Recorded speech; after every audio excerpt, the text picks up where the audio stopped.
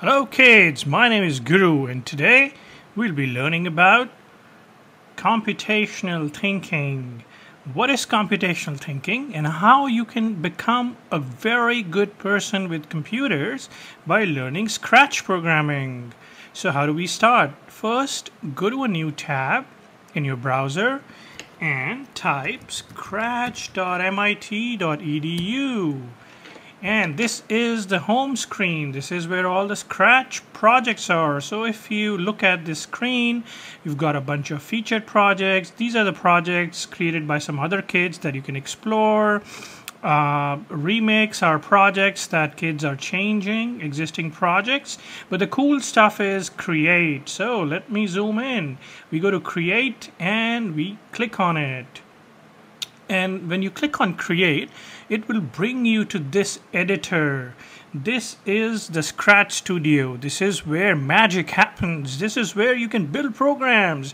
This screen is interesting. There's so many things here. How do we start? Let's start from the right side. You see this cat? This cat is your friend. Every time you start Scratch program, you will see this cat here. This is the first character. So this window where you see the cat, this is called the output window. So all the stuff you do, whenever you write a program, when you run the program, you can run it with a green flag, which means run, go run my program, and the output will be here in this screen. Let's look at what is this. This is called a sprite view. What is a sprite? Sprite is the ability to make a character do things programmatically. So this is a character like a cat, and let's delete it. Yes, and if you want a new sprite, you come here and you say choose a sprite, and we can search, and here are all the sprites you will see. Wow, there are so many exciting sprites to play with. Well, for now we will go and say a ball, and let's pick a soccer ball, and see in the middle of the screen we got a soccer ball. Now this is the sprite settings. The sprite is called soccer ball. I can call it anything. I can say this is Guru ball. And now I have a sprite. Well, this is the location of the sprite right now. So this is the location. We will study location in the next video. For now, if you say 0, 0, x is 0, y is 0, you will see that the ball is right in the middle of the screen. And there is show and not show, which is if you want to hide the ball, you can tap on this, and if you want to show the ball, you click on this. Size, if you want to make the ball bigger, you can increase the size of the ball, and if you want to make it smaller, you can make it smaller.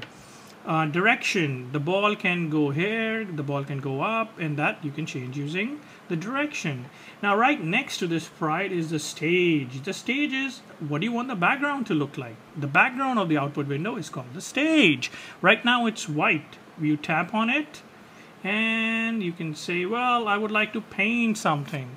And on the left side, let's zoom back in. On the left side you will see there is a paint window. So click on this square icon and just highlight it. And in my case, the color was pre-selected. If you want to change the color, you can go to the fill button and say, well, let's pick orange color. Yeah, much better. And on the right side, you will see that our ball is now in a stage, in a background that is orange color.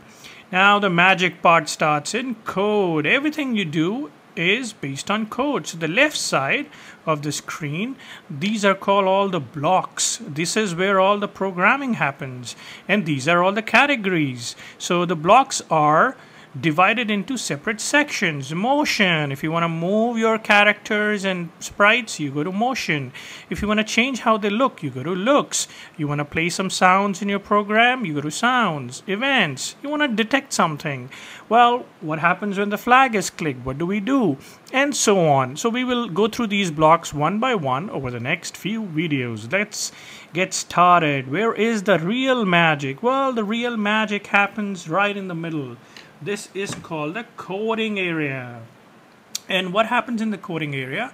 Well, in the coding area, you can actually move the blocks, right? You can go to motion and you can say here is my sprite, and I want the sprite to do something like move. So you can drag this block right in the middle. Let me zoom in to show you. I dragged in from here. I dragged in, moves 10 steps. And as soon as you move 10 steps, let's see what happens. Press, take your mouse over, move, and click.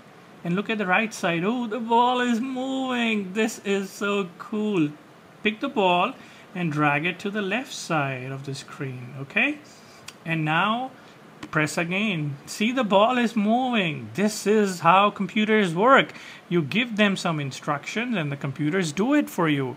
Now drag the next block, which is turn 15 degrees. I'm sure you've studied angles in your school in maths. When there is a triangle, what is the angle? So this case we are saying move a little bit and then turn a little bit and press them and see what happens. Ooh. See, the ball is going down and the ball is coming up. You know what is happening? The ball is drawing a circle. This is amazing. Now you may ask, Guru, well, I don't want to press it all the time. Why can't it run on its own? Good point. Let's do that. So two things. First, we have something called events. And whenever you want to run the program, you will drag when the green flag is clicked. So this flag, whenever the green flag is clicked, run my program, run all these steps. And two is, well, this is just doing one by one. I actually want to run it in a loop. And what is a loop? Well, the loop says keep doing it based on a condition. So I would say do these two things forever, like do it non-stop. And let's see what happens now. When our flag is clicked, forever, move 10 steps and turn 15 degrees, and let's press the green flag and see the magic. Yay, our ball is going non-stop. This is so cool. So what happened was, actually go to the rightmost side of the screen and you see my icon, this icon which says expand. Press on it, click it, and you will see that now we are full screen in our output window, and click the green flag again. Great. This is so much fun. We have created our first program which takes a ball and then it moves it in a circle non-stop. So you learn some basics. You learn what is the Scratch editor, what are the different sections. On the left side we've got all the blocks in the block palette. We move the blocks in the middle to do something interesting. On the right side is output. We got sprite, we got stage, and we got the way to start and stop a program. Green is start and red is stop. Anything else? Yes, on the top here there is a menu bar. So on the right side there's something called save now, because you always want to save your project. You can name your project. So I can say Kirat Academy Basics Level 1. And we can save it. So if you are not able to save it, maybe ask your parents to create an account for you on Scratch website, and then you'll be able to save your programs. And you know what? You can actually share your program with others. You can write and you can give instructions and you can create studios and you can share your program with your friends. You can also do interesting things like you can download your programs and upload your programs. So you can go to File and say New, Save Now, save as a copy, load from my computer and save to my computer. So when you press Save to my computer, this Scratch program will be downloaded onto your local computer, and that is an interesting way to do work and maybe share work with your friends. There are so many things to learn. I'm sure you have enjoyed this video. I will see you in the next video. Bye bye.